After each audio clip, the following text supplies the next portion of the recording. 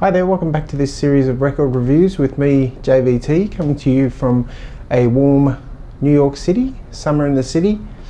Episode 11, or episode 10 part B, whatever you want to call it.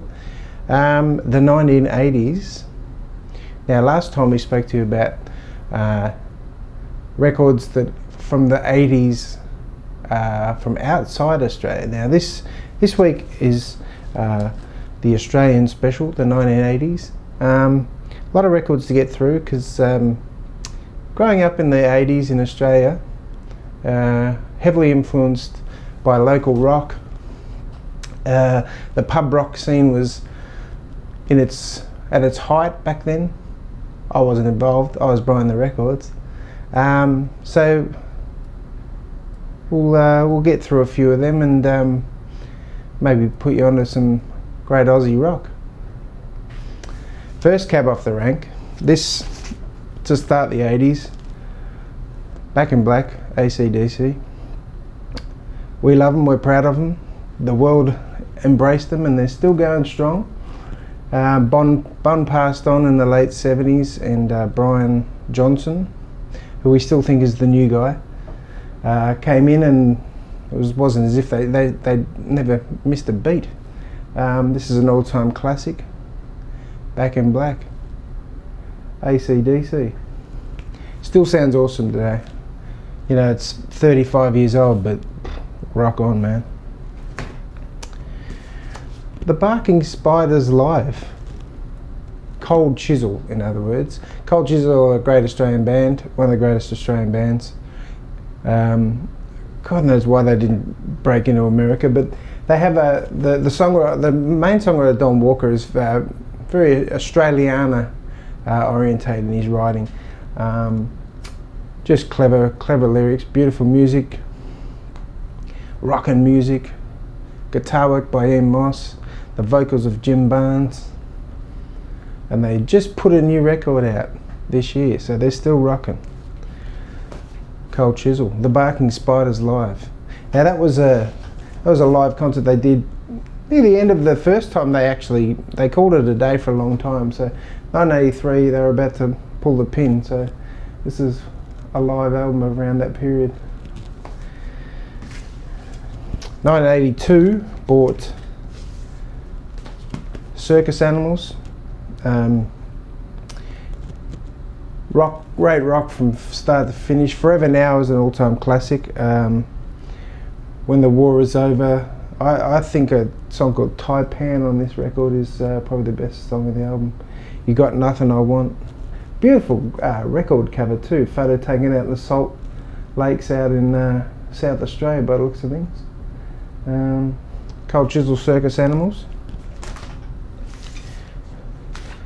Swing Shift, a double live album of Cold Chisel. Just captures them at their rockiness, rawest. Great album, great live album, Swing Shift. Live albums that aren't usually fantastic, but this kicks butt. This is really good. So the demise, well, of the Cold Chisel first split, I suppose you call it. The singer Jim Barnes went on to bigger and better things as a solo artist. He started with an album called Swing Shift, which is unbelievable record, great record. For the Working Class Man's probably his most popular, I suppose. Working Class Man's an Australian anthem now. Jim Barnes for the Working Class Man. Rock on. Now you've probably heard me talk about a band called Joe Joseph and the Falcons in the past. The lead singer and main songwriter Joe Camilleri went on to form a band called the Black Sorrows. This is from 1988, Hold On To Me. That band went on and was one of the most popular bands in the country in Australia for a good 10 plus years. Very different from the soul, blues based rock of the Falcons. Sophisticated stuff, but very popular pop rock music by the Black Sorrows. Hold On To Me, probably their best album, I suppose. That and Dear Children.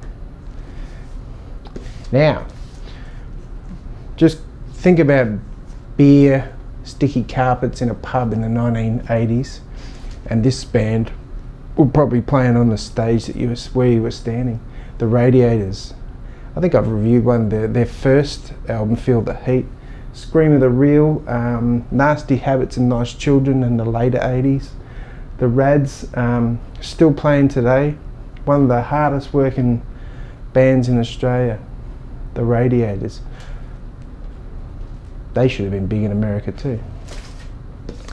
Now, from the stable of Vander and Young, Harry Vander and George Young, the Easy Beats guys, George being Angus and Malcolm Young from AC/DC's elder brother. One of their earlier 80s productions was a band called the Choir Boys. Classic sound, Vander and Young sound, Oz rock sound, guitars, heavy drums, good bass. Mark Gable, great Aussie rock voice, still playing live today. This is their debut album, The Choir Boys. Get yourself a copy of that. Never Gonna Die, I think, was the single off that, The Choir Boys. Now, one of the greatest bands of all time, The Angels, or in America they called them Angel City. I think I've reviewed this album before, Dark Room. No Secrets, classic song off that. Dark Room. 1982, I think, Night Attack. They changed drummers. Brent Eccles, a Kiwi guy, came and played drums with them, and played drums for the next 20 years with them actually. Night Attack, great, really good album. I reckon, one of the last great Angels albums. And I reckon that'd be kick-ass on a t-shirt, that front cover too. So if anyone out there's a t-shirt maker, go and do that, will you? The Angels, Night Attack. Now this is a band, my mate Booney and I saw this band support Midnight Oil in about 1981 or 2 at the South Melbourne Cricket Ground near the Lake Oval there. Sydney's Spy vs Spy. Political, raw sound. Craig Bloxham on vocal. Very unique sounding singer. They are around in a form of some sort. Craig doesn't sing in their band anymore, but this Meet Us Inside was from 1983. Great band, Spy vs Spy. Harry's Reasons. This went on to sell a fair few copies. This was a great album. Harry's Reasons. Another great album by the Spies. Political rock, sort of a junior Midnight Oil in a funny way. Yeah. They were on that Powderworks label with the Oils. Harry's Reasons, Spy vs Spy. Now, this is a single by the legendary Melbourne pub band Painters and Dockers. There's a great story to do with the Dockers, me, Booney and Shane Jenkins, all schoolboy lads in Melbourne, but we won't go into that. That's for another podcast on its own, I think. This is Kill Kill Kill. If you're any Get Smart fans out there, this is a version of the Groovy Gurus' Kill Kill Kill by Painters and Dockers. Still docking on after all these years, Paul Stewart and the gang. This is their album of the time, Love Planet, 1984 I think. 1984 I think, Love Planet. A Melbourne pub rock classic, Love Planet by the Painters and Dockers. Great band. Now out of the 70s art scene in Sydney came a great band called Metal As Anything. I think I've spoken to you about before. Still play around today in Martin Plaza and Greedy Smith, who are the mainstays of that band. Reg Mombassa and Peter O'Doherty left a few years. They have a great band called Dog Trumpet these days, but the Mentals still play around, put records out still, and yeah, for years they had hit after hit after hit. You go to a Mental As Anything show and everyone just knows all the words to all the songs. So Cats and Dogs, a great album. Espresso Bongo with that great old Italian style photo on the front cover, brilliant. These guys, remember these guys are art students, so they're very creative guys. Reg Mombassa did a lot of artwork for Mambo, the I suppose streetwear, surfwear company for many years. Creatures of Leisure. With the Bull Murray and the Valiant, you can't get much more Australian than that. Look at that on the veranda, brilliant. The Models, we've spoken about the Models. This is the best, one of the best bands from the late 70s, early 80s. Like I said, I think they're at their peak for me when they were an electronic experimental type band with this Cut Lunch EP. But they put this album out called The Pleasure of Your Company, and it probably brought them more wider acclaim with a guy called James Floyd, who was a great pop songwriter, singer who joined the band. I Hear Motion was probably their biggest hit off that. The Pleasure of Your Company, love it. Good gatefold records, man, unbelievable. The Bottles. Great pub rock band from Australia. Mio 245, Other Places was a great hit for them. Screen Memory, Mio 245, probably came and went as quick as the song came and went too, whatever that means. Great New Zealand band, Dragon. Had huge hits in the late 70s, and then went away for a while, and then in about 1983 or 4, The Body and the Beat was released. They made a comeback of sorts, and this was a huge album for them. Raining was a massive hit in Australia and New Zealand at the time. The Hunter Brothers were back in business, but unfortunately in the 90s, I think it was the 90s, early 2000s, Mark Hunter, the lead singer, died. That's pretty sad, because he was a really unique singer, and I think one of the classic singers of Australian and New Zealand rock. Body and the Beat, Dragon. Oh, another Mentals album, Get Wet. Now this is a US version put out on Virgin Records. So they were quite popular, the Mentals, in Europe and England. They had a good run of success over there, yeah, in colleges and that sort of thing. Little Heroes, one of the great bands out of Melbourne. Roger Hart, great singer-songwriter. Play by Numbers. This is probably my favourite album of theirs, called Watch the World, by 1984. Some great songs came out of that. They had a great song of this called One Perfect Day, which I reckon is an Australian classic. You'll hear it played today, and people will sing along with that. It's a great song. What can I say about Richard Clapton? Richard Clapton is a legend of Australian music. Richard Clapton is one of the best singer-songwriters ever come out of Australia, and this is probably, for me, he did a great lot of albums in the late 70s, but in the 1980s, this was a killer album, The Great Escape by Richard Clapton. I Am an Island is a great song, one of my favourite songs. Best Years of Our Lives. The Universal's a great song too. The Great Escape, Richard Clapton. Go out and get a copy of that. Really good stuff. Now, for me, this band was always a good rockin' Australian band with cool guys in it, and then all of a sudden in the late 80s they just exploded and became one of the biggest bands in the world. In Excess. This is their first album. This album, my brother used to borrow it from his mates. I think I've talked about this with other records before. He used to borrow it from his mates, and I used to borrow from him and listen to it. It's got a really cool cover. I think these guys were art students as well. Mike Hutchins and Andrew Farris, one of the great songwriting duos to come out of Australia. In Excess, this is their first album, In Excess. Now this one was about 1984, The Swing. It had a lot of hits, and it sort of broke them into Europe and England. Original Sin was one of the great. Original Sin and I Sent a Message were the two big sellers off that record. That's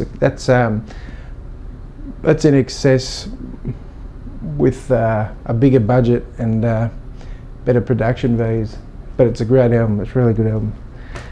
And this one's probably, if I have to list probably my top 10 records of all time, of any records, this would be in it for sure. This is one of those records that I'll listen to from start to finish, and all the songs are fantastic. Shaboo Shabaa by INXS. Yeah, one of the great albums, Shaboo Shabaa.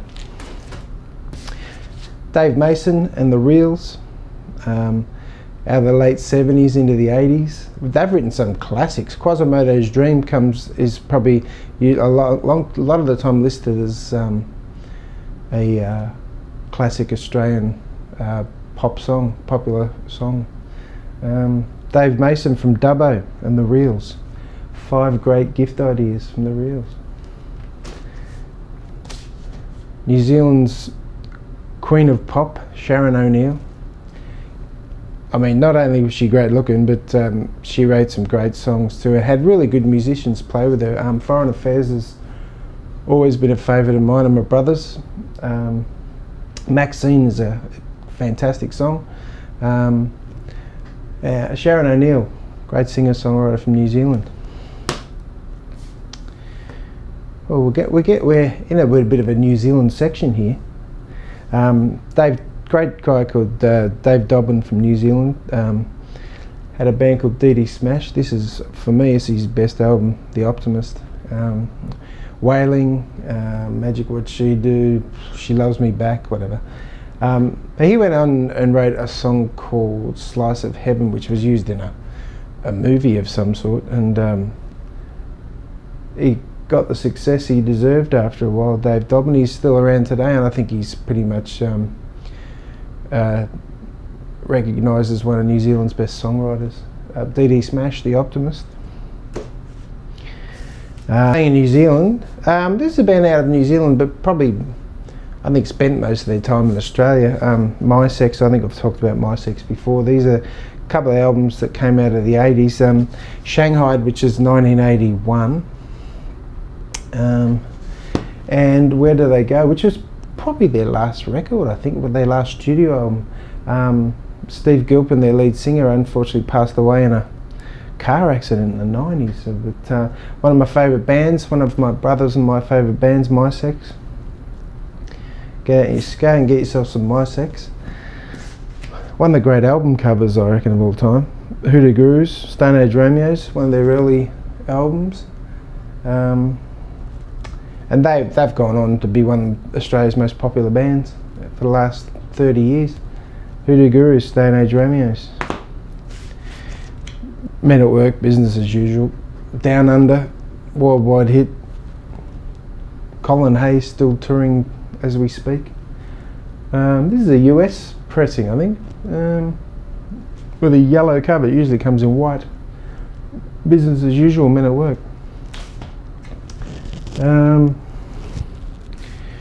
Great band out of Sydney, the Sunny Boys. Probably, I think we probably saw most of them on Donny Sutherland's Sounds back in the 80s. Probably didn't get the recognition they deserve. Great raw surfing, surf type rock and roll music out of Sydney, the Sunny Boys. Flowers, Icehouse Flowers. They came out as a band called The Flowers. Had an album called Icehouse. Ended up being a band called Icehouse. And one of the most popular bands of the 80s. Ivor Davies and Icehouse Flowers. Monday Rock Chemistry. Ross Wilson, godfather of Australian rock and roll. Daddy Cool, Monday Rock. Still playing today. The Chemistry, we've talked about this before, it's just one of the great albums from start to finish. Out of Melbourne, Mondo Rock, Chemistry. Now the Mornington Peninsula in Victoria, it produced one of the greatest Australian bands from the late 70s and to mid-80s called Australian Crawl. This album called Sirocco is probably one of their greatest. That and their first album, Boys Light Up, are their two best records, I think. Sirocco, strong from start to finish, with the unique vocals of James Rain, who would later go on to extremely high success as a solo artist. He's over the back there. His first album, James Rain, is a great album, so go out and get that one. He's still playing around the traps as we speak. Another one called Semantics. This was probably towards the end of Australian Crawl's career, mid to late 80s. Semantics. Now, one of the most successful bands to come out of New Zealand, Split Enz. In 1980, they had this album called 1980, True Colours. And I think they had about 3 #1 hits in Australia and New Zealand with this, and I think they had fairly good success in Europe and England as well. Split Enz, True Colours, and it came out in about 3 or 4 different album covers, so that was pretty cool. Tim Finn, their band leader, legendary singer-songwriter. Escapade, great solo album of his from the mid-80s. Made My Day, Staring at the Embers, Fraction Too Much Friction. That was a big hit for him. Tim Finn, Escapade. 1981, Over the Top. As kids, we buy the compilation records, and the compilation records are still popular today, so 1981, Over the Top. Metal as Anything, Jonah Louie. Crikey. Bit of Rick Springfield.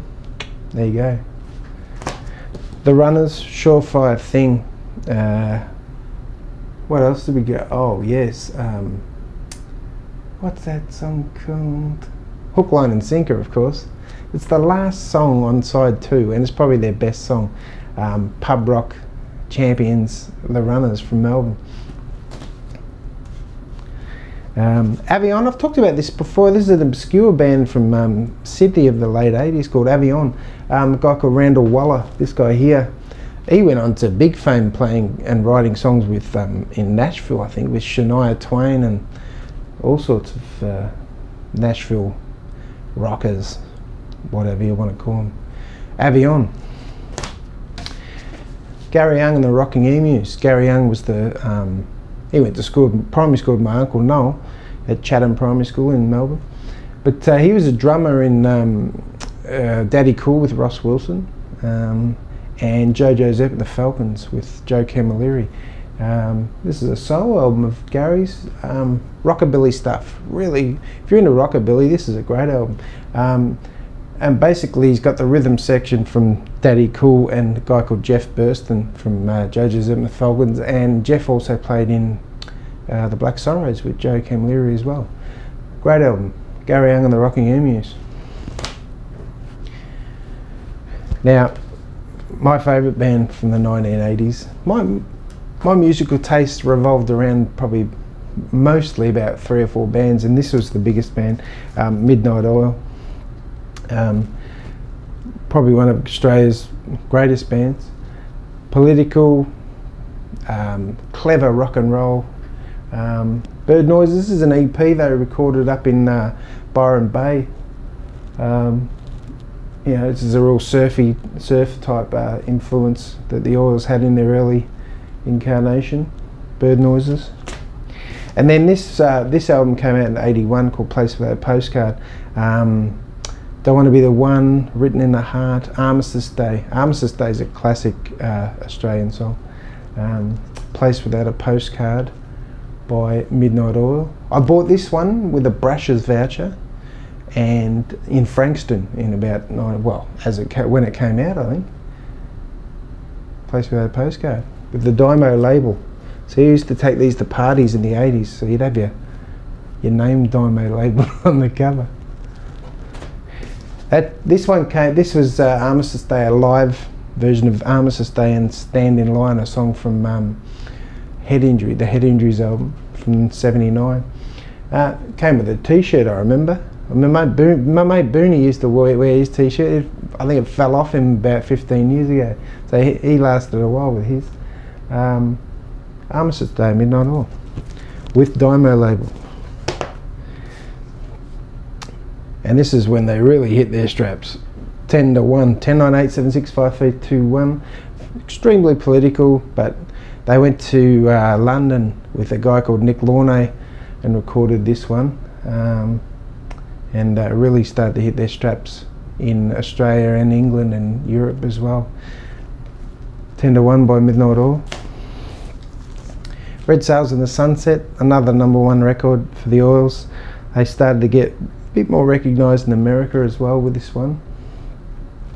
Great cover too by a Japanese guy. They actually went to Japan and recorded this one, but the band members don't look back fondly on recording this album, but I think it's a great record. And then this one they went out in the outback and brought back awareness, I suppose, of the plight of Indigenous Australians, and a beautiful record called Diesel and Dust. And even more recognition in America and Europe. Diesel and Dust, Midnight Oil. Look at that fantastic photography on the front cover. So there you go, Australian rock and roll. An important part of my growing up, and still an important part of my life, and many of my friends and my brother Dave. So much stuff to go through, and there's probably thousands I've missed. The Church, the Blurred Crusade, which is on my t-shirt. The Church are a fantastic album, band, put great albums out through the 80s. JoJo's Urban the Falcons. The Sports still put albums out. Sondra, which is a great album. Yeah, so hopefully I've enlightened you a bit and given you a bit of info on Australian rock from the 80s. So we're off for a few weeks now. We're off on a bit of a road trip in the northeast of the US here. Might check out a few record stores on the way, and I'll be back in a few more weeks. See ya, bye.